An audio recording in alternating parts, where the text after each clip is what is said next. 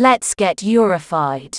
Just like Nintendo and copyright strikes, these two things are never far apart from each other for long. Similar is the case of star-crossed lovers Miorine Rembrandt and Soletta Mercury. After being separated for 4 agonizing episodes, the forever-bound fiancés finally reunite, but the curse of the Gundam continues to loom over their heads, a thundercloud of galactic proportion, and it's up to our dynamic duo to triumph over these insurmountable odds with their love and courage, to wipe clean the blood-stained hands of their previous generation and knock some good old-fashioned top-of-the-line easy peasy lemon squeezy can of common sense on these no good violent adults. Anyway, where am I going with this? Well, nowhere really. So let's talk about the latest episode of Gundam Witch and where our adorable power couple currently stand in this wild and crazy game called love. Alright, so after being held at Plant Quetta for over 2 weeks, Miorine is finally allowed to return to school, which by the way, I've been kinda scratching my noggin at this, but why exactly were Miorine, Soletta's mom, and this lady seemingly the only people to be detained and questioned this whole time? Why not Soletta and the Earthican kids too? I mean, they were in the thick of things as much as anyone else. Or an even better question, why did it take 2 weeks at all just to question some people who actually had no involvement in the whole terrorist incident? Was it just a blue ball us? Ah, whatever. So after some punk-ass space kids decided to start some beef with our sweet-ass Earth kids, Miorine moonwalked into the scene, and after laying down the law of the land, told them to go beat it. So now that their exalted company president is back home, everything is hunky-dory, and business can resume like usual again, right?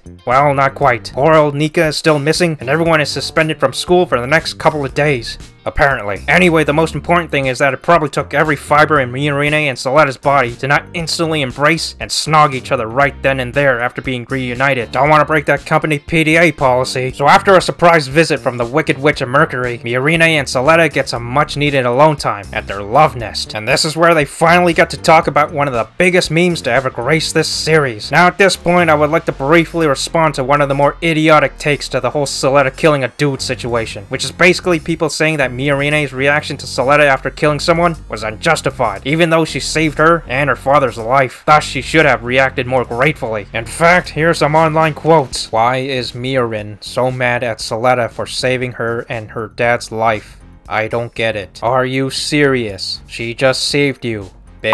Miorine must have been really dumb because she forgot that she was about to be shot. That guy was about to kill the shit out of you. If it was me, I would hug her and be happy about it. Vakik Miorine for being upset at Soletta for protecting her. What a whiny princess. What is Miorine's problem? She should be thanking Soletta and showing so much gratitude, RN. In fact, she should just take her clothes off and have sex with her on top of that dead body. So in case you're a bit slow on morality lessons, let me lay it down for you nice and easy. Miorine reacted the way she did after seeing Soletta very brutally squash a guy right in front of her, and more importantly, after doing so, act as if she just spilled a little bit of coffee on the floor. Gee willikers, I'm such a klutz. Seeing the normally timid and skittish Soletta so casually walk off a kill like that while maintaining a happy-go-lucky expression is undoubtedly out of character for her, and Miorine realizes this and was absolutely shocked to the core. And Soletta showing an extreme lack of remorse while being covered head to toe in blood is basically akin to the behavior of a psychotic murderer, which is why Miorine felt the need to call Soletta a murderer. Obviously, on a technical level, Soletta isn't a murderer. She just killed to defend someone's life. But it's very clear that Miorine was just pointing out how inhumane Soletta's response was after doing something that normally would garner a much more emotional response from a normal individual. Hypothetically, let's say Soletta did the exact same thing, except after killing the guy, she becomes distressed and breaks down after realizing what she just did. She says to Miorine that she had no choice but to kill him because he was about to shoot you and your father, so she had to act quickly, and she says all this while in tears. Miorine would absolutely have a different reaction to this. She would still be in shock by what just happened, but she would comfort Soletta and tell her that it wasn't her fault, and the emotions would be running rampant. It's not about Miorine being ungrateful. She was just disturbed by Soletta's reaction to all this. You get it? So after a quick back and forth between the two about that whole nasty situation, Miorine realizes that her lovely groom was too much under the control of Chancellor Prospera. Not even her desperate pleas were enough to bring Soletta back from the dark side. So, like the caring bride that she is, Miorine goes to confront that dastardly Sith Lord and tells her to leave her daughter out of her sick and twisted games. However, the Dark Lord lays out some heavy truths on our heroine and even entices her to join her cause. Cliffhanger! So at this point, we can definitely expect Miorine to do whatever it takes to free Soletta from her mama's Bioshock conditioning, even running to be president of space, it seems. Like I said in my previous video, deal. I expect the rest of the season will cover Soletta eventually gaining her independence. In fact, I'm gonna make a bold and specific prediction. Soletta will become more and more weary of her mother's intentions as time goes on, and the straw that breaks the camel's back will be when she orders Soletta to kill Miorine in an act of vengeance. But with every ounce of love that she has, she outright refuses, and with her bride by her side, they desperately fight to bring Prospera and every evildoer to justice. And after everything is settled, Miorine and Soletta finally get married and ride off into the sunset. Then they'll make a 40-minute OVA covering their honeymoon on Earth and their discovery of love hotels. Well, that's really all I got for you today, so share your thoughts and critiques down below. Only time will tell how our gay Gundam girls will get out of this predicament. So yeah,